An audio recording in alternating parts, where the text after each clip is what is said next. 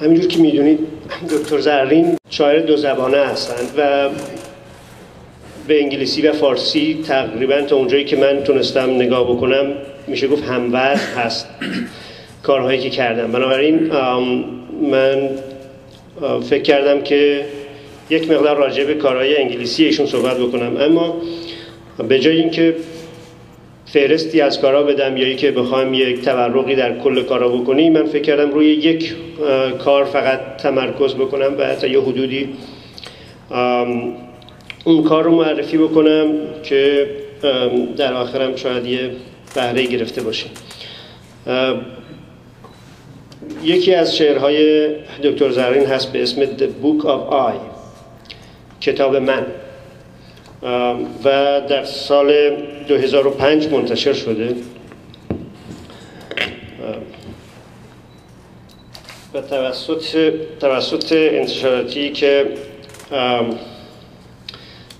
همون ناشری هست که کتاب‌های نسل معروف بیت جنریشن رو منتشر میکنه، آقای فرلینگتی که خودشون هم شاعر هستن و دیگه ماجرای مفصلی داره در جریان شعر معروف آلن گینزبرگ که حتما میشناسید. عرض کنم که در شعر The Book of I زرین شعرش رو در نخستین سطح با خطاب قرار دادن آمریکا آغاز میکنه و وقتی که من اینو خوندم بلافاصله، یعنی سطرهای اول که این رو به این شکل خوندم، علاوه بر این که خود زرین در پیشانی اینجا می نویسه و ویتمن هم، والت ویتمن هم مورد خطاب قرار میده، خود به خود این نوع خطاب قرار دادن آمریکا یا با آمریکا صحبت کردن، از آمریکا صحبت کردن، ایشون رو در کنار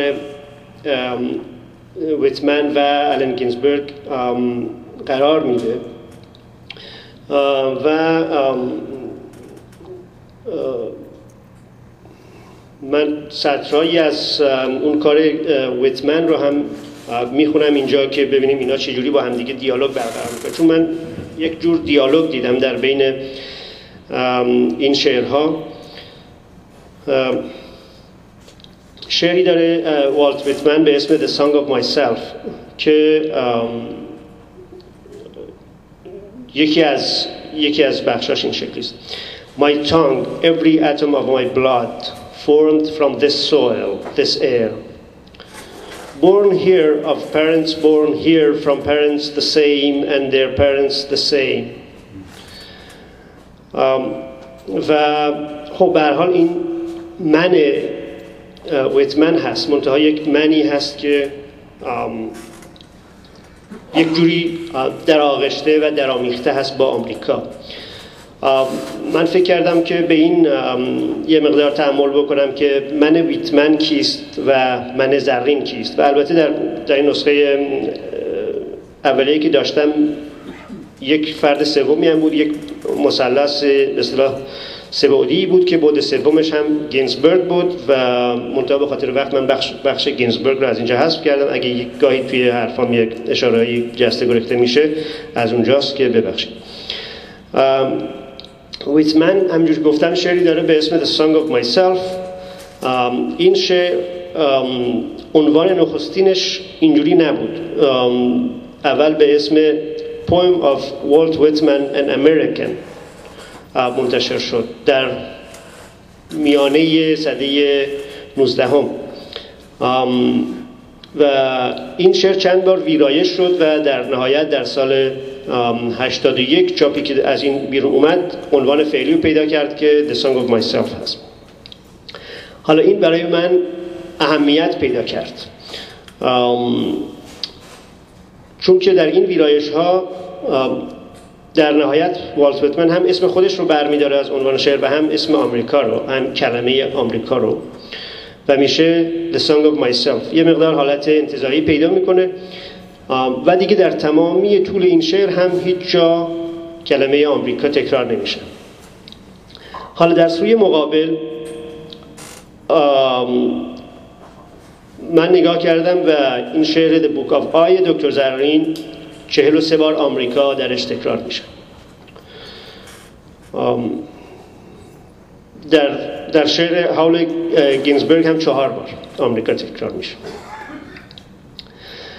ویتمن برگ چمن، برگ سبزی رو محور شعرش قرار میده به عنوان یک عنصر فراگیر در آمریکا، پیوند دهنده، یک جوری که چیز در خونه فقیر و غنی و همه جای خاک آمریکا وجود داره. و در یک بخش در بخش 6 این شعر از زبان یک کودک اینو میپرسه، یعنی میگه که A child said, What is the grass? Fetching it to me with full hands. How could I answer the child? بعد در ادامه فهرستی میاره از معنی‌ها و نمادهای ممکن و مرتبطی که از سراسر زندگی و جامعه و فرهنگ آمریکا میتونه بیاره و در شالوده همه اینها برای من هم اون یک جور بیان هویت آمریکایی است. ویتمن خودش و آمریکا رو دوتا نمیبینه، خودش رو آمریکا میبینه، یعنی از درون مثل ماهی که در آب هست و دیگه آمریکا رو خطاب نمیکنه. شاید این هست که در هیچ جای شعر شما اسمی از آمریکا نمیبینید، اصلا جهانشون. میگه I loaf and invite my soul. I lean and loaf at my ease, observing a spear of summer grass.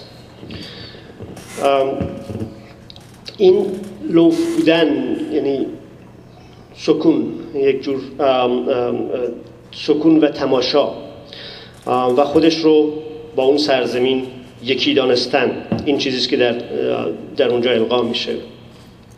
بنابراین این چند تا نکته رو ما در شعر ویتمن میگیریم و برمیگردیم به شعر زرین. خطاب قرار دادن آمریکا به چه معنی است؟ یک کشور هست، یک ملت هست، یک فرهنگ هست، حکومت هست. آمریکای ویتمن خود اوست، نمیخواهد هویتش را در آنجا پیدا کند یا بسازد. ویتمن یک جامعیت و فراگیرندگی ارائه میکند. آواز خودم، The Song of Myself، در برگیرنده طبیعت، گروه‌های انسانی آمریکا، زن، مرد، شغل‌ها، طبقه‌های اجتماعی گوناگون، همه و همه است. اما زرین شعرش را اینطور آغاز می‌کند. دوستان من به عمد شعر رو میخونم به خاطری که میخوام با شعر انگلیسی زرین هم بیشتر آشنا بشیم. تیکایی از شعر رو آغاز شعر اینطورینه. America, listen, I want to talk to you. As Whitman talked to you. ببخشید من اصلا مثل خود زرین نمیتونم اینو اجرا بکنم و خودشون اجرای خیلی خوبی دارن، ولی من فقط یه بازخوانی دارم. As Whitman talked to you, I want to open my heart to you. I want to give you my heart, a small gift from a Persian poet who became American. I want to be a part of the fabric of America. I want to pay my debt to America. I ask myself, do I love America? Have I accepted America in my heart? Is this my land? Will I die happy in America? Will my ashes find a home in America? Will my children be free of the burden that came with being part Iranian? اینجا خطاب کننده یا من راوی، آی در اینجا چه کسی است؟ زرین نگاه میکند و میبیند والت ویتمن که با آمریکا حرف میزند خودش را والت ویتمن میداند، خودش را آمریکا میداند.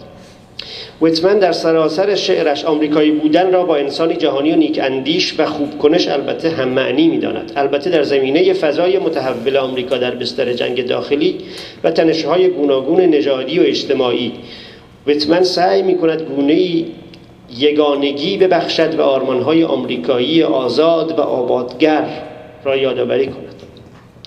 علی زرین اما با پرسش‌ها و اما اگرهای فراوان بر دروازه آمریکا درنگ می کند.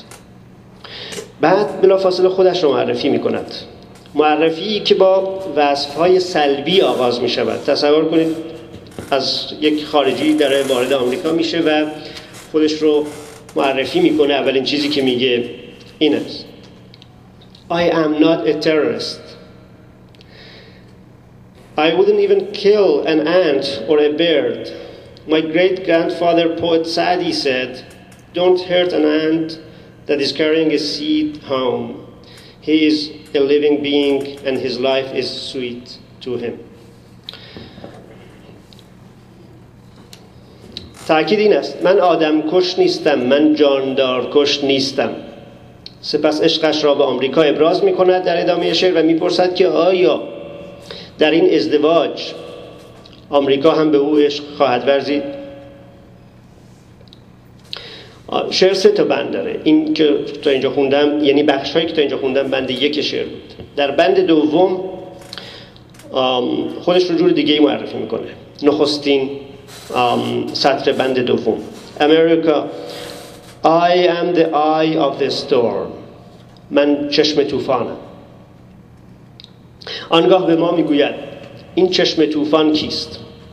کودکی کنجکاو در پی شناخت ناشناخته ها، مهرورز خودی و بیگانه، عاشق سفر و سبکباری و پیوند با مردمان دیارهای دیگر و از همه مهمتر کسی که همه آن آرزوها و زیبایی‌ها را در جهانی نادیده میپندارد، یعنی آمریکا. پس به سرزمین آرمانی سفر میکند. این توصیف‌ها رو در بند دوم میده از زندگی در ایران، از اون نوجوانی که در اونجا هست و رویاهایی که داره و تصویرهایی که در ذهن داره.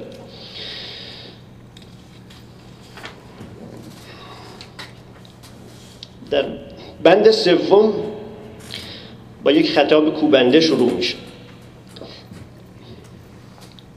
America, the most violent place on earth.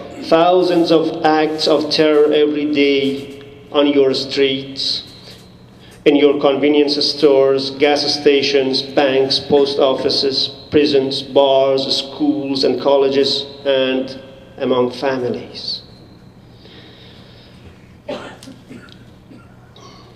آمدن این خطاب در نخستین بند این برداشت را القا می کند که این تصویر نخستین صحنه است که به محض ورود به آمریکا دیده است.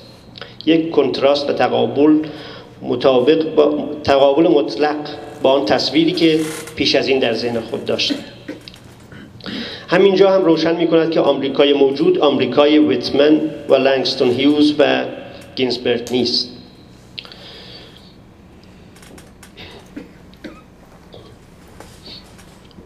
میگه America, you are not better than anyone unless you open your arms with the magnanimity of Walt Whitman, Langston Hughes and Allen Ginsberg. در ادامه همین بند فهرستی از بدکاری ها و ستم ها و زشتی های آمریکا در درون و بیرون را نشان میدهد. 3 تا کار مهم در این بند انجام می شود. یکی این که چهره خشن و ستمگر آمریکا را در سطح داخلی و جهانی نشان می‌دهد. دو دیگر این که این تصویر را بزرگتر می‌کند، ریزنگرتر می‌کند تا به طور مشخص ضدیت با آزادی و استبداد پروری آمریکا را در پیوند با ایران نشان دهد. یعنی این قسمت بند سوم به این شکل هست که یک تصویر اول خیلی وسیع هست، شما مثل در حالت سینمایی خیلی لانگ شات دارید، بعد اینو یواش یواش میارید نزدیکتر از بعد جهانی به بعد فقط روی ایران و بعد به حتی میاره در نهایت در درون خانواده و خانواده خود راوی. در یک نمای نزدیکتر اثرهای سیاست‌های امپریالیستی آمریکا که دیگه این کلمه امپریالیستی هم بی‌معنی شده ولی به هر حال ناچارم استفاده کنم، اثرهای سیاست‌های درویانه و ضد آزادی‌خواهی آمریکا را به طور مشخص بر خانواده خودش، بر زندگی پدر و مادر بازنشسته‌اش نشان می‌دهد. من میخونم یه تیکه از این رو. America, I will tell you, I am Ali Zerrin, the son of his father Habibullah, who worked 30 years for the National Bank of Iran.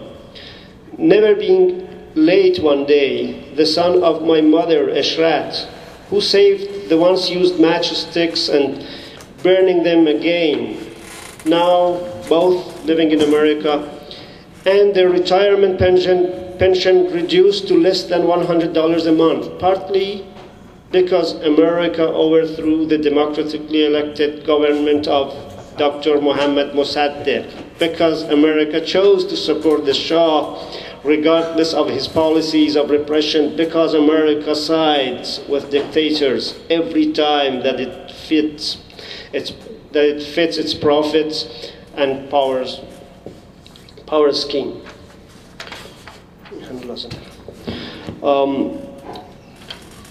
در این دیالوگ زرین با شخصیت‌هایی مثل ویتمن و گینزبرگ و هیوز صحبت میکنه، اونها رو به مرکز میاره، در مرکز آگاهی ما میاره. و دلیلش چیست که اینها رو فرا میخونن؟ دلیل این هست که میگه شما آمریکای خودتون رو بیان کردید، الان نوبت منه، حال بیایید آمریکای من را ببینید و همان پرسش هایی که شما مطرح کردید را از چشم یک مهاجر ایرانی نسل اول ببینید. سرانجام زرین بند پایانی، بند سوم، زرینی که چند دهه آمریکایی بوده است، با زرین کودک آمریکا ندیده، با جوان بند آغازین شعر رو در رو میشود. میگه America, I am confronting you and confronting my love for you. America, the composer of the line, love it or leave it. خیلی گویا و قاطع این تمثیل ها رو به نقد میکشه، یعنی فقط با آوردن اونها در این زمینه. در دو پاراگراف پایانی با دو شخصیت نخستین روبرو می شود که خودش مطرح کرده بود، هم با زرین جوان و هم با ویتمن. میگه America does not just belong to those born here. خب میشه گفت که این خطاب به ویتمن هم هست. America is an idea, a bright place on the map of imagination. It's somewhere that illuminates the mind when the meaning of home darkens in your head. به بیان دیگر، زرین چشمی دیگر در برابر چشم ویتمن می‌گذارد. اگر ویتمن چشم درونی درونزاد آمریکا بود، زرین می‌خواهد بگوید که او از بیرون آمده با هدیه‌ای که قلب اوست. I want to give you my heart. در ابتدای شعر اگه یادتون باشه. A small gift from a Persian poet who became American. اما چشمانش آمریکایی می‌بینند متفاوت از آنچه ویتمن در آواز خودم می‌سراید. پس به ویتمن پیام می‌دهد که آمریکایی که او می‌دید در آواز خودم، آن برگ‌های سبزه که به یکسان در همه سرزمین او می‌رویند و همه را به یکسان به هم پیوند می‌دادند، به واقع چنان نیستند. پس شرط‌هایی می‌گذارد و آمریکای آرمانی خود را باز تعریف می‌کند. America's superiority has to be in its generosity, its open arms to the needy and downtrodden. America is superior because it has chosen to become a haven for so many people from all over the world. America is strong because it's made up of people from all over the world. پس زرین میگوید او رشد کرد، بالید و تغییر کرد، اما آیا آمریکا تغییر خواهد کرد؟ او در پایان شعرش ابراز تردید می کند. America, my country today, will you be my country tomorrow? I hope it will.